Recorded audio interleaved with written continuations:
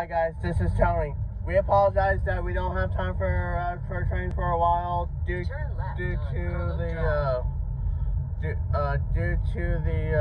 the Special Olympics competition. We apologize for not going out this morning because of that.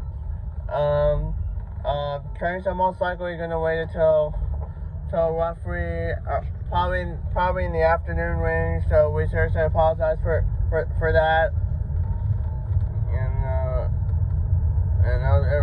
And we apologize for missing some crazy stuff last night as well.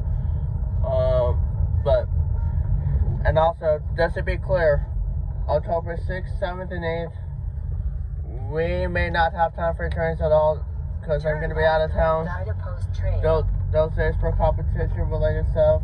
So, however, if I do see any trains in College Stations on those days in October, then I'll give you guys something when I have time. But otherwise, trains are gonna have to wait until that Sunday as well. Thank you for your patience, you guys, and I'll talk to you guys later. And have a nice day, you guys. Bye bye.